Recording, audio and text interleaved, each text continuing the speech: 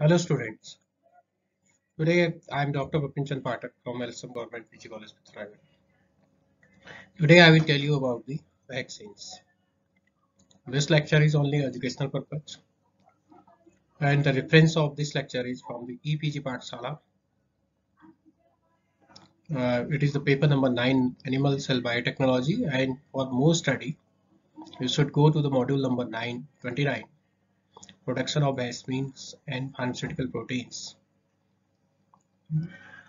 written by Dr. Bipin, team of the Dr. Bipin. In this lecture series, I will just tell you about that. What is vaccine? We should go. Our whole lecture series depends on this criteria, the principles of vaccine, what are the steps of vaccine in products, types of vaccine, and some pharmaceutical products under the recombinant DNA technology. Now the question is, what is vaccine? Vaccine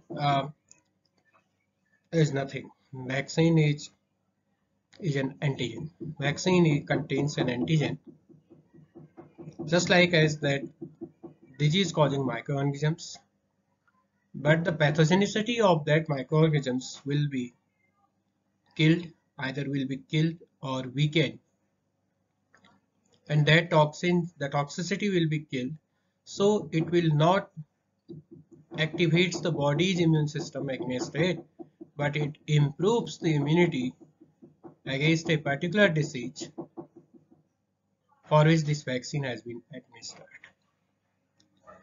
We all are knowing about that. There are two types of lymphocytes, B lymphocytes and T lymphocytes. And these B and T lymphocytes has some memory cells. When such type of antigen comes in our body, now these immune response will encounter to such type of the antigens, and produce the antibodies. How these antibodies will be produced? What is the mechanism behind to this one? Which type the antigen, which types of cells will be responsible for killing of such type of the antigens? Everything will be retained in the memory cells. The vaccines provides safety to us whenever this pathogen affect our body in near future. Then what will be happening? The secondary response will take very less time for encountering to these pathogens or encountering to these antigens, encountering to these immunogens. At first, this vaccine and vaccination, what is derived from a variola vaccine, that is smallpox of cow. And this is the story of Edward Jenner. He was a veterinarian, and in that village, the village people think that if the person is affected with cowpox, then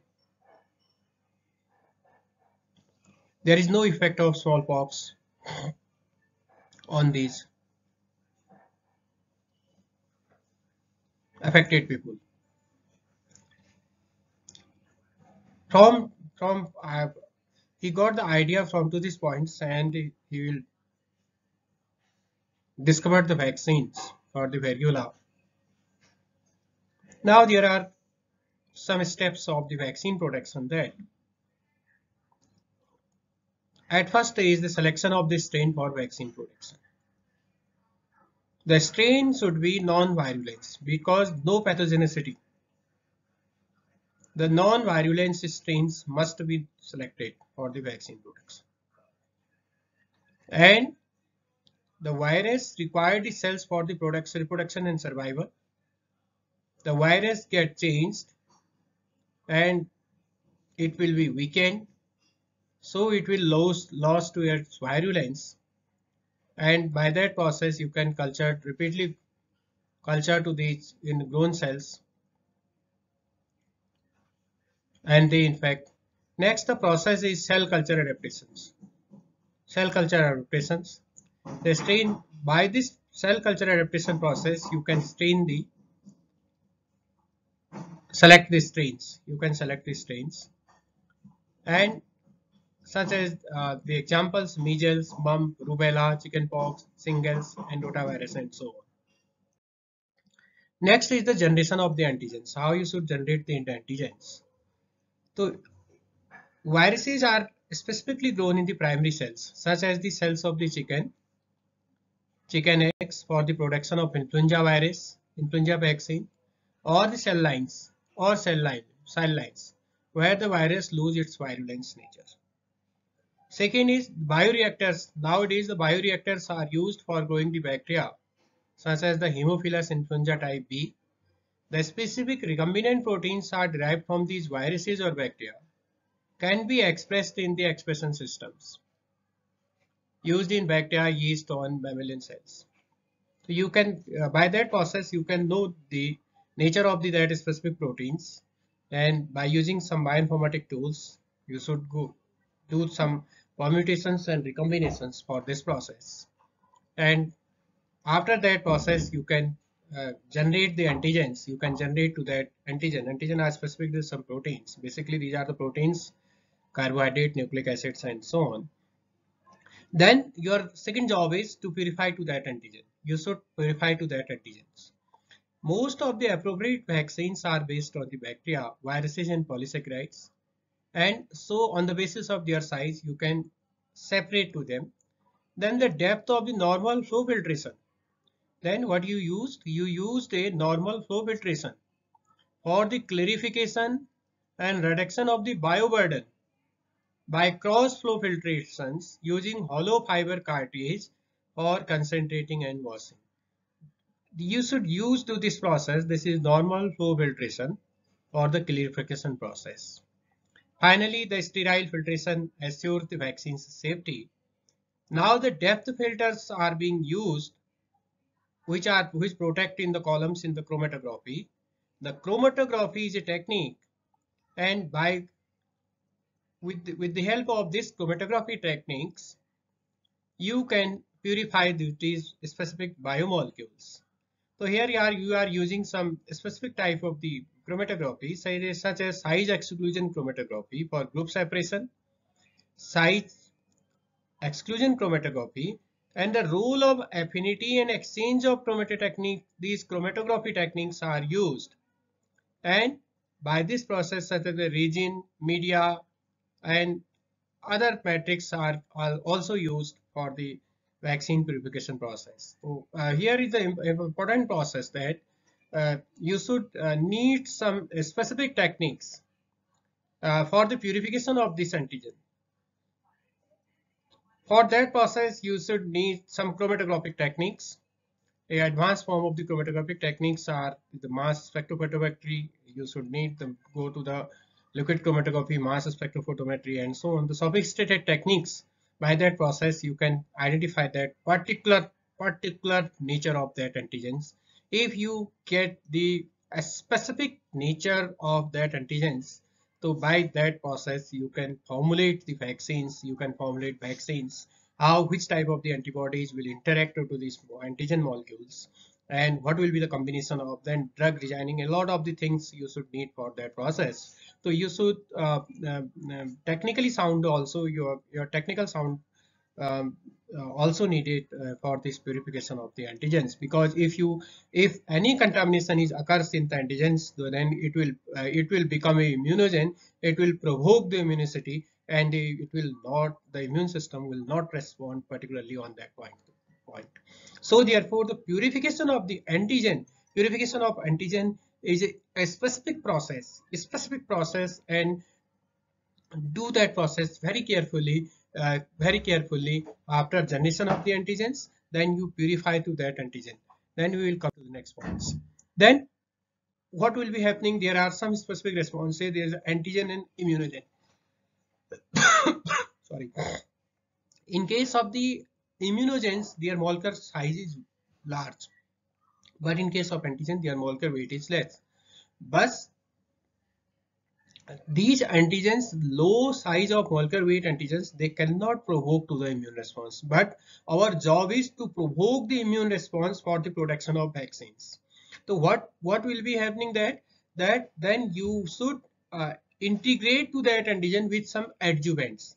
That adjuvant molecules enhance, that adjuvant molecule increase the molecular weight of that particular antigens. If they increase their molecular weights, so ultimately then they provoke to the immune response. Such as what is the job of these adjuvants? The adjuvants enhance the immune response of the recipients to the antigens.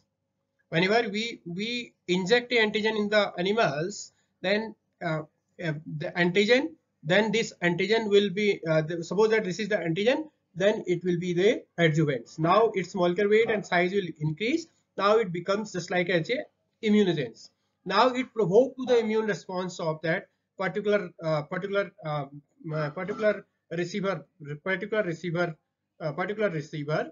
Though here are the some uh, natural adjuvants also for the vaccine product. So what are these? These are the saponins. These are the natural glycosides of steroids, and they shown the different biological and pharmacological activities as vaccine adjuvants. And what these saponins can activate the mammalian immune systems. They activate the mammalian immune system, and by that process they are the potential vaccine adjuvants. The combination of this the development of the combination of vaccine is more challenging due to the potential incompatibilities and interactions between the antigens and other integrants. You don't know about that. Whenever you inject the antigen inside to the body, then how will it react? Because there are some secondary molecules are also present in the body. In vitro culture systems, it is a restricted point here. In vitro culture mediums, it is restricted points. You have controlled all the conditions, but inside to the body you cannot control. So the the efficacy of the vaccine, the safety of the vaccines, that are very important points. You should consider for the production of vaccine production. Consider to all these points. Consider all to these points. Then you should, after this process, how the steps, how you should select the strain, and how can you generate the antigens, and how can you purify the antigens, and how can you make this antigen at immunogens by using the adjuvants. After that, you should formulate to that vaccines. The formulation process of the vaccine is formulated for a prolonged storage. And how can you storage to that vaccine? So for that process you need some stabilizers, you need some preservatives, because these the multi-dose or single dose vials, uh, they can be transported, and so you need some stabilizers and preservatives. So this is the safety point of view. This is very important, extremely important, because if it will, if this safety or stability is very important. Why? If it will uh, it has some problems, then what will be happening? That antigen molecule of either that virus, either that bacteria will lose to its antigenicity and develop lose antigenicity and become immunogen. Then it will cause a lot of problems. So there are some other factors also which affect the stability of the vaccine, such as the pH, temperature also. So for the bacterial vaccines, they can lose the stability due to aggregation hydrolysis of carbohydrates and proteins. So for this process, suppose that here is a preservative. This is the magnesium sulfate. This is very important, students. You have to learn to all these things, very important. For measles, you should need the magnesium sulfate. And for the oral polio vaccine, magnesium chloride and lactose sorbitol and sorbitol gelatin, these are the stabilizing agents. So these preservatives are added particularly in the multi-dose vaccines. So uh, uh, these preservatives will prevent the any bacterial and fungal growth on that vaccines. So these preservatives are the thiomersal. These are the examples: formaldehyde and phenol derivatives. Now this final vaccine is constituted after before packaging. Before packaging, these final vaccines will be will comes into existence after the step after formulation of that vaccines. Then you should go to the next the packaging steps. The formulation of the vaccines, you will see here that the vaccine is